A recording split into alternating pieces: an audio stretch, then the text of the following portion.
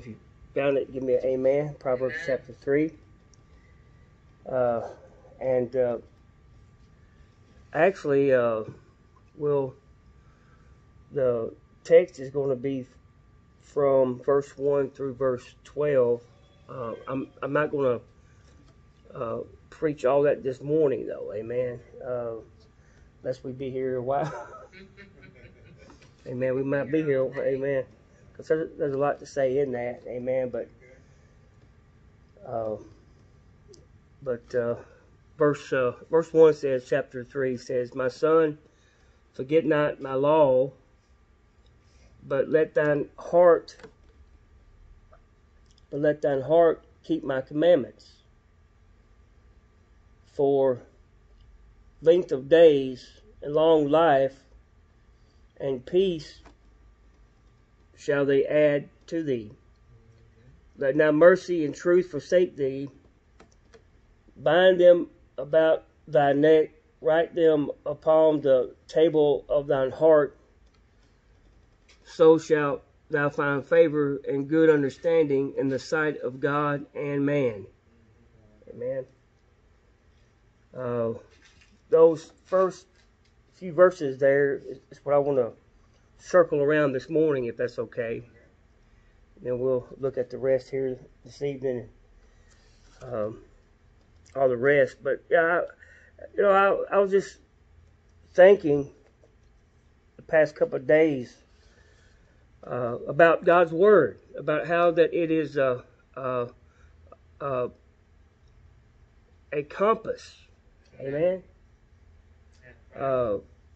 Sometimes we lose our way. I'm just saying,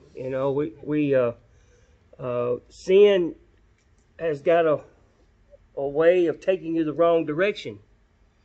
Amen. Sin's got a way of knocking you off the course. Amen. And of course, today we got these navigation apps on our phone. Our phone is navigation, and cars now comes already built-in navigation. And of course, everywhere I go, I always put it in, just so I can get a estimated time of arrival. Not necessarily that I need to look at it because I already know the path, but it's pretty cool. Amen. It's pretty cool. But have you ever just stopped and looked at a compass? Just saw a compass. There's 8 main directions on a compass. There's 8 main directions. You got north, northeast. You got east. You got southeast. You got south. You got southwest. You got west, and northwest. There's 8 possible directions on a compass. How about that one? Amen. And even though that there's 8 possible directions on a compass, the compass itself always points north. Regardless of the other 8 directions, it always points to the north.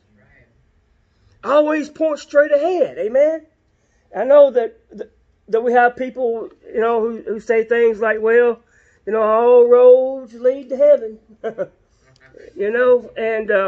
that's just a typical graceologist type answer right there.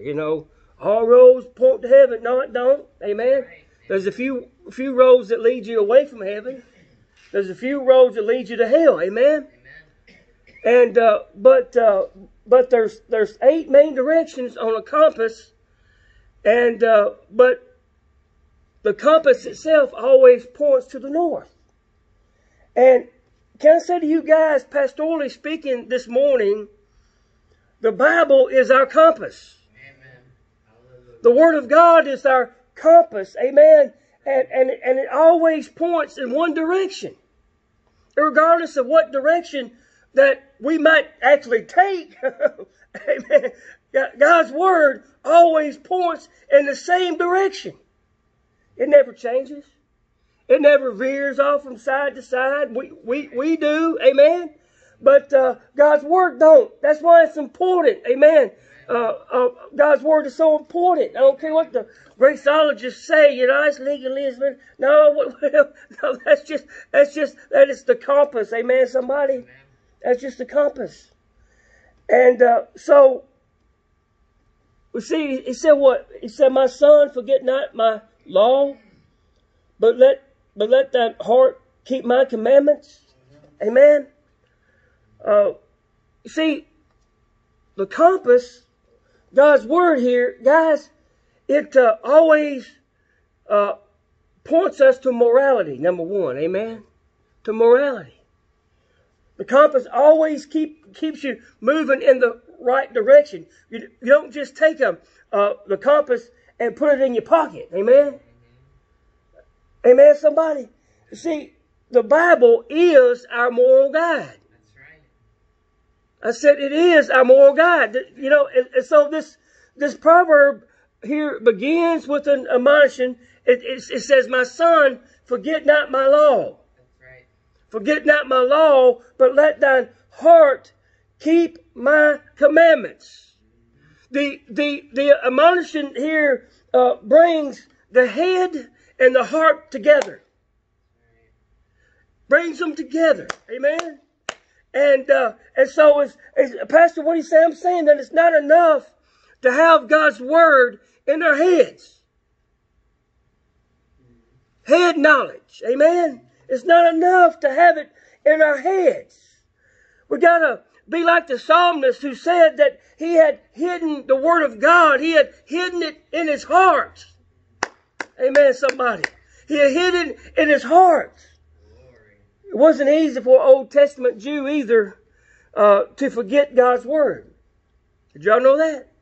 It wasn't that easy because they were required by law to write Bible text on the doorpost of their house. They had to tat it up with Bible text. Amen. You know, my shirt here. Amen. I got some tats on my shirt right there. Amen. Just, you know, people look at it. I get all kind of mixed reactions with it. I fear God. I don't fear God. He's my friend. You know. But then, you know, I get reactions. You know, that's right, brother. Amen. Fear God. You know. And so it's, you know, that's what they were required to do. They would write it over the doorpost of their house. Amen. And so when they went out, the text from the doorpost called out to them on the way out. Somebody say amen. It called out and said, "Brother, where you going?" Amen. It called out to him and said, "Brother, who are you going to be with today?" Amen. It called out to him and said, "What business are you going to be doing today?" Amen. It called out to him on the way out. It said, "Be mindful of your conduct, how you acting here today." Amen. It called out to him and said, "Guard your conversation. Watch your character. Listen to your conscience." Amen. Because God never sleeps. Right. Amen. So it called out to him, "Hey, remember who your father is." Amen, somebody? Remember who your father is. And then when he returned home, those texts on the doorpost welcomed him again. Amen, somebody? And well, it would examine his day. Amen. Where you been? Amen. Where you been today? What have you been doing today? Examine yourself. You can't get away from God, the all-seeing eye. Amen. Man, those texts just kept on witnessing. Amen. And so, I mean, they just couldn't get away from it. They just couldn't get away from it. Amen. And so, you know, we may remind ourselves of Bible verses that we've memorized, but even so, even with that, God's word can be pushed out of our minds. Amen. It can be pushed out of our minds with the hustle of life, with all the junk that's going on today, just the common stuff that's happening. Amen. All the pressure that's going on out there. Amen. The demands of business and other distractions can all combine and join forces, amen, to crowd out God's word out of our minds. Push it right out of our minds. But oh, brother, let me tell you, when you combine the mind and the heart, ooh, I'm about to, what is it, amen, somebody. When you combine them both, amen, when God's word is in our hearts, amen, and the head and the heart, amen, then it always takes center stage. Always takes center stage, amen. Thank God for this compass, amen, somebody. Amen. Thank God for the word of God, amen. And the Bible always points us to kindness. That's right. So the Bible always points us to kindness. If you look here, verse 3, it says, let not mercy and truth forsake thee. Bind them about thy neck.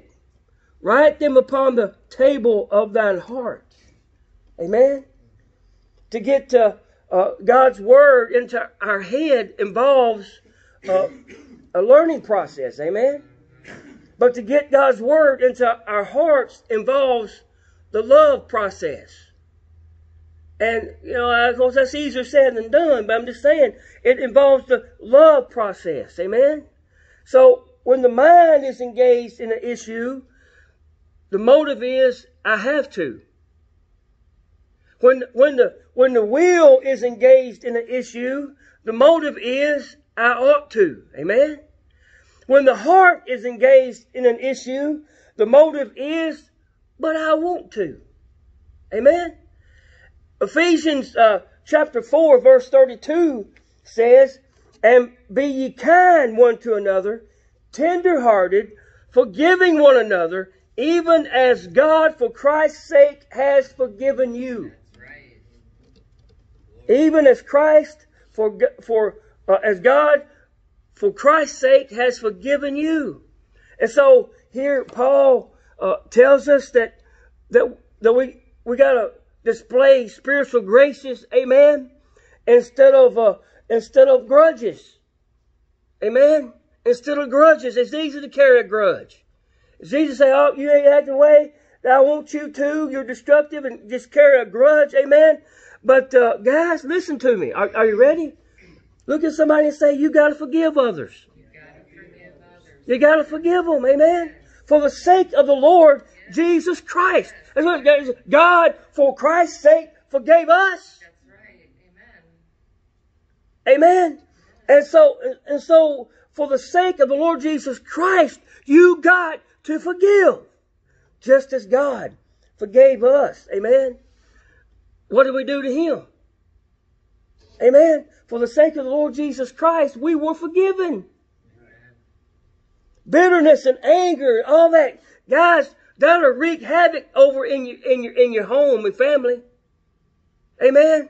Bitterness and anger, man, that will just tear a church all to pieces.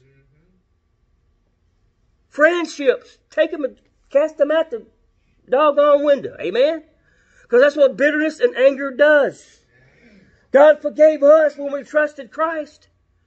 Amen. And yet we find it difficult so many times to forgive other folk. Amen.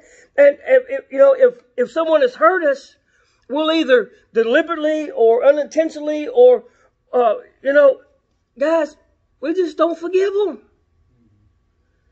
Then we begin to develop what's called bitterness within. Bitterness within, amen, which that hardens the heart. Have you ever made a statement, I hate people? I hate them, I hate them, I hate them, I hate them. And guys, that's bitterness. That's a hardened heart. Somebody pull out in front of you in traffic, I hate people. Somebody, just does something, scrape your car, well, I hate people. Somebody jump in front of you in line or something, what? Amen. That's that bitterness. The sin that hardens the heart. Amen. Pastor, what are you saying? I'm saying we should be tender-hearted and kind. This is the compass I'm talking about here, guys. Amen. Now, man's way will smack somebody. Man's way will get mad enough, man, you know, but the compass here, amen? The compass, God's word, the compass points us to another way. We got to be tender-hearted and kind. Yes. But instead, we're hard-hearted and we're bitter. We're not hurting the person who hurts us, amen? We're only hurting ourselves. We're only hurting ourselves. Bitterness in the heart makes us treat other people the way Satan treats them. Pastor, what are you saying? I'm saying that we should treat others the way God has treated us. Amen? That's the way that we should treat other people. His kindness. That gracious kindness. Amen? God has forgiven us. And so we ought to forgive others. Amen? We don't forgive for our sake. Amen? Or even for their sake. Amen? But for Jesus' sake. Because what He did. Amen? His power. We do it for Jesus Christ's sake. Learning how to forgive and forget. Amen? It's one of the secrets of a happy Christian. I'm just saying. One of the secrets of a happy Christian. And a happy biblical Christian life.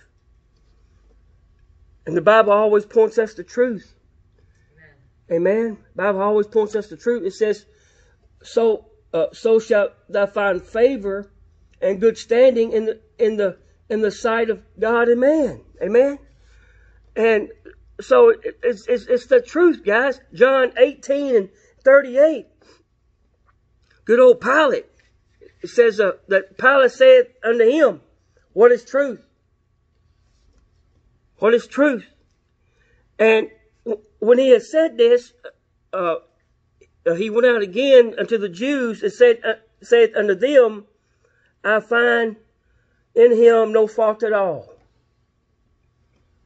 John 18:38. I find in him no fault at all. But it said, what is truth? And then when he had said that, he went out again to the Jews and said unto them, I find no fault in him at all. Period. Amen. Now, I know that was what you call a flippant question by Pilate, and in the fact that he didn't wait for an answer. You know, he's just, you know, it's funny how people. I got a question for you. And it's not a question. You know, it's kind of sort of a question in the statement. You know, but he didn't stick around and wait for an answer. Amen. And the world's religions and philosophies have debated that question for years and years and years. Amen. You know, today we're told that truth is relative. That's truth. What is truth? Relative. Amen. And Jesus stood before Pilate. Amen. Jesus stood before Pilate as the answer to that very question. Jesus didn't have to even answer him. He was standing right there. You know, what is truth? Jesus was like, right? Amen. What is truth? Let's see. John 14. I am the truth. I am the way. Amen. Amen. I am the life. Amen. He was standing right before Pilate. What is truth? Amen. Here I am. Amen. And he was the truth. Absolute, perfect truth. Clothed. Amen. For everybody to see in flesh and blood. Amen. Truth. God so loved us that He formed this and put it, you know, spiritually into, amen. There He was. Amen. Born. Right there, standing right there before Him. Then and there. Amen. Good old Pilate could have slain all of his doubts. Amen. Put all of his fears aside. Put them all to rest embraced Jesus Christ, embraced the truth. He could have embraced the truth that day. Amen. John 8:32 says, and ye shall know the truth, and the truth shall make you free. Amen. See, Pilate shrugged off that moment, though. Amen. Pilate shrugged, with all of his relativity, but see, it never came again for him, though. That opportunity that we read never came again for the man. Amen. Never did. Amen. He just simply dismissed everything. Amen.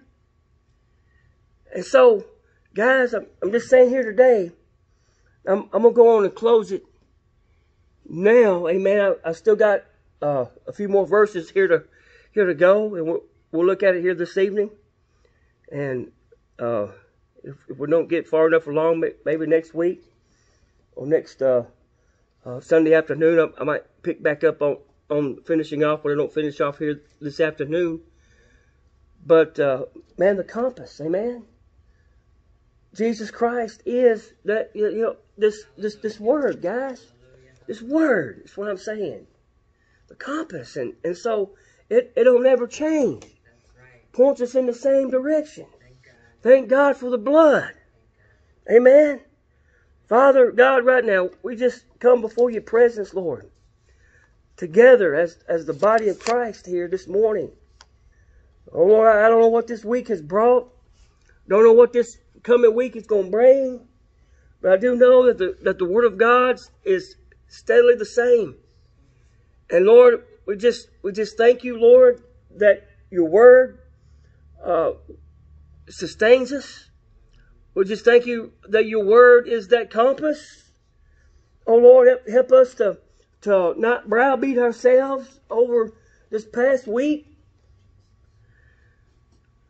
but look forward to every day with the Word of God that's able to correct our course. It's able to correct our course, able to correct our thinking. So Lord God, we just thank you for that blood. We thank you for your Word. We just pray in Jesus' name, oh Lord, that you'll just